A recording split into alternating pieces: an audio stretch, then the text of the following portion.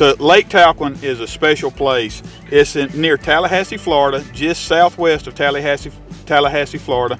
The good thing about Lake Talquin is it's one of the few lakes in the southeast, and I don't know of any other lake in Florida that has a length limit on crappie. It's a 10-inch length limit, 25 per day is the creel limit. And what that does is it affords the lake to continuously grow the younger fish. You're not just taking out everything you catch. The fish has to be 10 inches to keep, and a 10-inch fish at Lake Talquin probably weighs right now, weighs 3/4 of a pound, maybe a little heavier than 3/4 of a pound. But it's a really good conservation effort, and I wish a lot more lakes in the area would do the same thing. I think we'd have a lot more trophy fish in our lakes if we would go to a length limit. Look at that, Chris. Look at the detail. That's a gar. Well, he's turned and away from us. Yeah. But you can see his snout and his fins and everything. We're out on Lake Talquin this morning. Beautiful Lake Talquin. It's one of the prettiest places you can fish. It's early. We're just getting here. Water temperature is 62 degrees.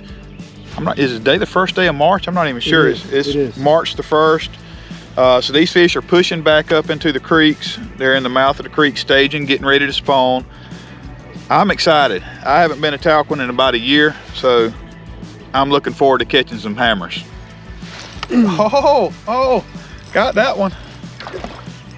Oh, it's a nicer fish too. It's a nice fish. They're all nice fish here. Get in here. Woo. You know, they get much bigger than that, and they get in a different category.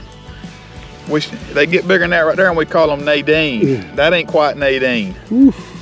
Countdown. File 1. Man. What's crazy is the last fish you caught was so dark, and this one's kind of a little bit lighter. Well, and I'll tell you probably why that is. These fish are just moving. They're just moving in here. We're in 14 foot of water. That fish probably a day ago was in 25 foot of water. So the spawn is right around the corner. They're wanting to spawn. And it's just getting time. March the 1st, it's just getting time for them to do their deal. So we're gonna catch fish that's really dark today, and we're gonna catch some that's just moved in and lighter colored fish. Oh, that little one's coming to it and got it. It's not a real little one. I want to stay on those fish. Dude, these things are wild. Do you hear me? There's 2 big ones with it. Look at them right there. Look at those guys. I see what you're saying, but that is not a terrible, I mean, that's not a small fish. That's not a terrible fish. But I want one of them. See that fireball dangling from that hook? I know you're telling the truth now. You didn't think I was telling you a tale, did you? No, I could smell the garlic on your fingers, so I knew you were using them. Oh, here he comes. Oh, look out. Woo. Rocket. Hey, you guys missed it. Hey. Yesterday we were dock shooting, and I got one right here. And as you know, my nose ain't small. That jig found it, and it got me good. He got what he was after anyway. He got my fireball off of it. Ooh, yeah. Ain't that pretty? You think they're on the garlic instead of the shad today? Well, this is the... yeah, that's the garlic, chartreuse garlic. I don't know, I just thought I'd try it. I'll be honest with you. Anything different, you know, than what these fish get a lot of pressure. Yeah. People have a hard time putting these fireballs on them, but it's not that hard. Just put them between your fingers and slide the hook in there. But these fish get so much pressure. I think shad scent, garlic scent, and the added chartreuse color to it is what helps. Ain't Nadine, but it's close. Oh. Ooh. These fish are so short here. Another thing about these fish in Florida, they're like hubcaps. They're short, but they are wide. So you guys have seen us film a lot of crappie episodes the last couple years, and it's kind of, Scott and I just had this conversation. Most of them are with Eric Cagle. We call him the slab master. He calls himself many other things, but every time we go with him, he's right on structure. He's fishing right on structure. Today here on the Panhandle, we are not doing that. Scott and I just had this conversation. But these fish are not on structure at all. It's way different. Yeah, so Eric, he's just very fortunate to live in an area where fish are very structure oriented, and they don't get on. I mean, they leave the structure where he's at too, but they stay there longer, and it's afforded him a very good living the way those fish set up all year long. But here, especially in Florida, there's not, now Talquin is definitely different than many other lakes in Florida. A lot of Florida lakes are just natural bowls, shallow bowls, no structure whatsoever in them. But Lake Talquin has a lot of standing timber, but the fish only get on that kind of stuff just a short period of time throughout the year. And most of the time, these fish are just open water fish. So we're looking for schools of fish, you know, 2, 3, little wolf pack schools of fish that are moving into these creeks and pockets, getting ready to spawn. All right, so we're about to try an experiment here, and if it works, we're gonna let you guys know exactly what happened. But we're gonna pan over to Scott here. Oh, look at that, bam! Couldn't have planned that any better. Hold on, get out, trolling motor back. Oh. Why are they pulling hard? Springtime in Florida, and look at what we got here. Experiment worked. We'll talk to you guys about that in a second, show you exactly what it is, but first we're gonna show you this slab. Oh my gosh. Welcome to Florida, folks. Earlier in the video, you guys are gonna see Scott putting on chartreuse garlic fireballs. Well, we saw a few, obviously he's got a live scope, and we saw them come in, they would get close to it, but they didn't touch it, okay?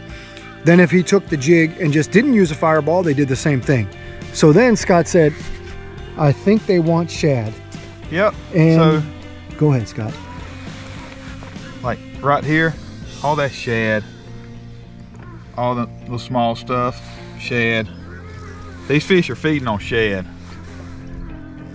So big time. Pink is shad. He put a pink crappie fireball on there, and instantly the bite turned right away. Now anybody that's a crappie fisherman knows that crappie like two things. They like garlic and they like shad.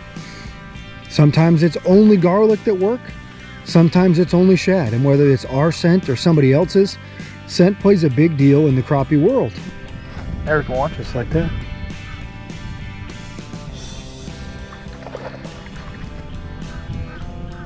These fish are so fat, they're little chunks, but they are thick. Right at the boat. Look at the size of that fish. Oh my God, that's the biggest fish of the day. Yeah. Ooh. Oh, and she's barely hooked. Oh man. Pray, say a prayer, say a prayer. Oh my gosh. Say a prayer. Come on. Oh, no. It won't pick her up. No. Get in here. Fish in the boat. Look at that monster. Look at that monster.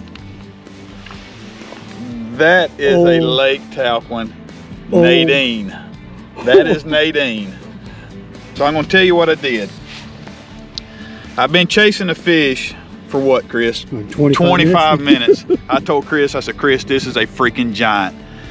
The fish turned one time, looked at my bait, I chased it, pitched on it, changed baits 3 or 4 times, and finally just gave up on the fish, panned to the right and saw a school of fish, told Chris to get ready.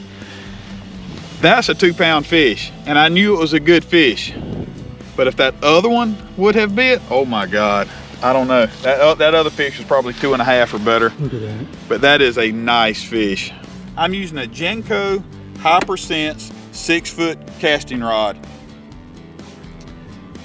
This rod is a great rod for casting 16th to 1/8 ounce jigs, you know, up to 60 foot. You can efficiently cast a jig up to 60 foot.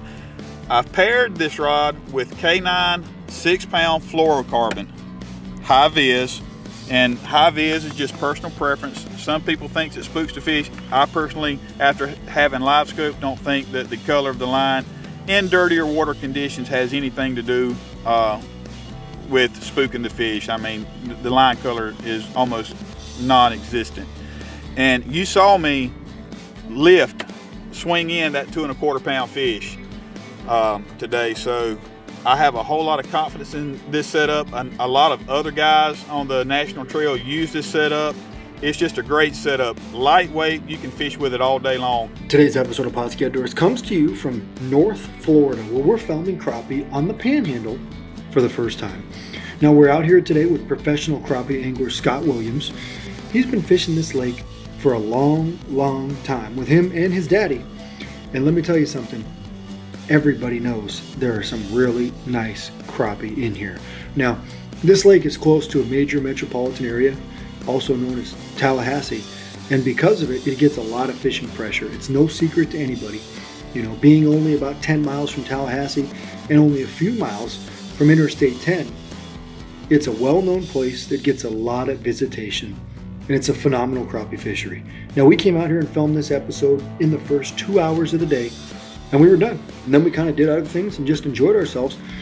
But all the action came on crappie fireballs with jigs today. We used the garlic to start. It wasn't as effective. Today was a shad day, and we used the pink shad crappie fireballs, and it was the hot color. And you'll also see Scott use some shad fire gel. Now, you never know what the fish are going to want. They may want shad in the morning, garlic in the afternoon. They may want no scent at all. Only the fish can tell you that. Come prepared and come out here, get ready to catch some beautiful slabs here on the Panhandle.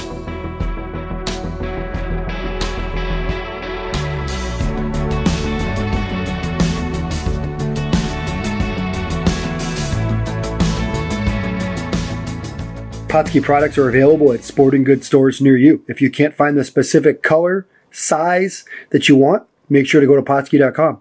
And as a thank you for watching Pautzke Outdoors, we're going to show you a coupon code to be used for 10% off your next order.